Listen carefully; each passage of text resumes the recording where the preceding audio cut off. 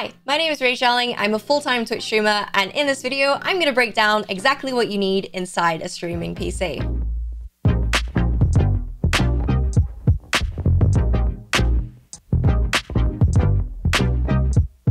I'm going to try and not mention specific products because I want this guide to be useful no matter when you're watching it. But in the description below, I am going to populate it with a couple of products which I use myself. I'm going to begin by describing the hierarchy of PC components and exactly what you need them for and what their purpose is. First of all, the most important is your graphics card or your GPU. This is the component responsible for giving you those graphics when you are gaming, but there's something specific that you need to look at and pay attention to when it comes to building a PC for streaming. When you are playing video games, your graphics card renders the graphics, but there's something specific that the PC does before it delivers it to Twitch, and that's encoding. You always encode something when you're streaming. You're basically sending your data over to the streaming software, whether it be Twitch or Mixer or DLive. You're always encoding your data. Both AMD and Nvidia have this option, but Nvidia's encoding option, Encoding, tends to be the most popular one and something that you've probably heard before. So when it comes to using streaming softwares like OBS, Streamlabs OBS, or XSplit, you'll see it's probably most optimized with Encoding. That being said, make sure you do not stream through your CPU, which is x264. Do not stream through that format because that is significantly going to decrease your streaming experience for yourself and for your viewers because it puts way too much strain on your CPU. So unless you have the latest range of CPUs by Intel or AMD, I wouldn't bother encoding through your CPU. The bottom line is, make sure you put a little bit more aside in your budget for your graphics card. Moving on to the CPU, that can be seen as something that's equally important because it's the component responsible for handling tasks on your computer, like your streaming software, like your video game. It is super vital that it's able to handle those core programs that your PC is running, which is why cores and threads come into play, which you might have heard before. Famously, the Ryzen CPU is great for a budget streaming system because it has so many cores and threads compared to its competitors.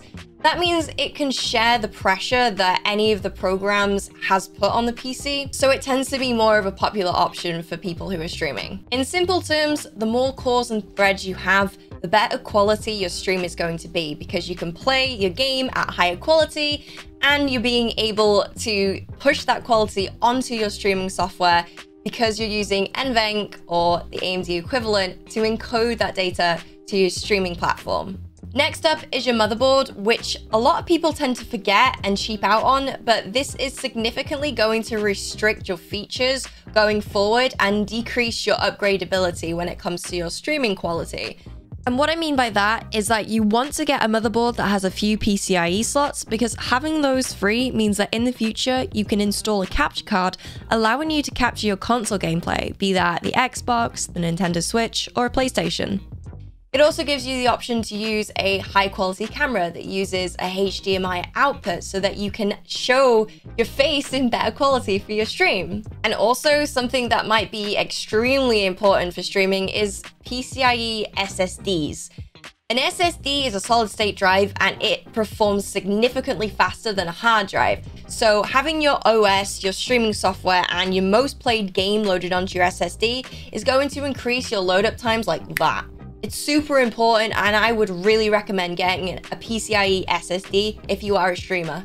Something else you want to note on your motherboard as well is the USB slots. You don't want to limit yourself straight away to 6 USB slots for the sake of 20 quid. What you'll find when you do get into streaming, if you're not already filled with streaming accessories on your setup, is that a lot of streaming peripherals require USBs. Things like your Stream Deck, your capture card, even your webcam takes up a USB. You're best off just putting a little bit extra to the side and investing in a motherboard that has a few more USBs than the standard. You'll save yourself a lot of time and money. Trust me. Moving on to RAM. Now, this is really important that you purchase smartly and buy RAM that's been built to work alongside your motherboard and CPU if you're buying an AMD CPU. If you want to see what I've personally gone for, there's a video on this channel where I upgrade my streaming platform, where I take my motherboard out of my PC and replace it with an AMD Ryzen 3800X, a ROG Strix X570F motherboard, and 16 gigabytes of Corsair 3600 RAM, because it's AMD certified, which means it's going to work at the exact speed that my motherboard and CPU work at as well. So it's just better and more in sync with each other. Storage-wise, a big hard drive is great to store a massive chunk of your video games, as well as any streaming assets that you have. But like I said earlier in the video, make sure you do invest in just one SSD.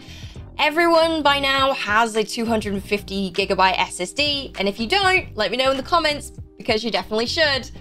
It's not only going to speed up your programs, but it's also just going to make your PC experience a lot more enjoyable. You're going to see faster load up times when you start your PC, faster load up times for your programs, and faster load up times for your video games.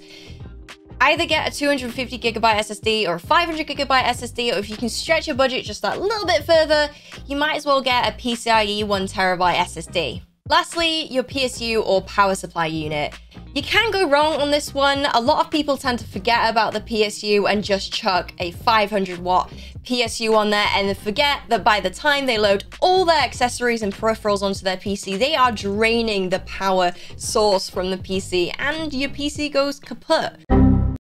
So you could go for a ballpark figure about 800 watt PSU and you'll be pretty much fine. So I hope this clears up any confusion you've had about what makes a PC a streaming PC. One last piece of advice is that there is a significant difference between a PC that's built for gaming and a PC that's built for streaming. If you haven't already taken that away from this guide, don't buy a pre-built PC that's built for gaming without looking at the specifications and checking what's exactly inside that PC.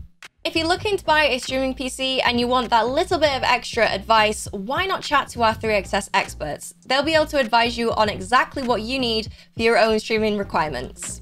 If this video has been helpful, make sure to give it a thumbs up and subscribe to the channel below for more cool videos like this. And if you like me, check out me on twitch.tv/RageDarling. See you in the next video. Bye!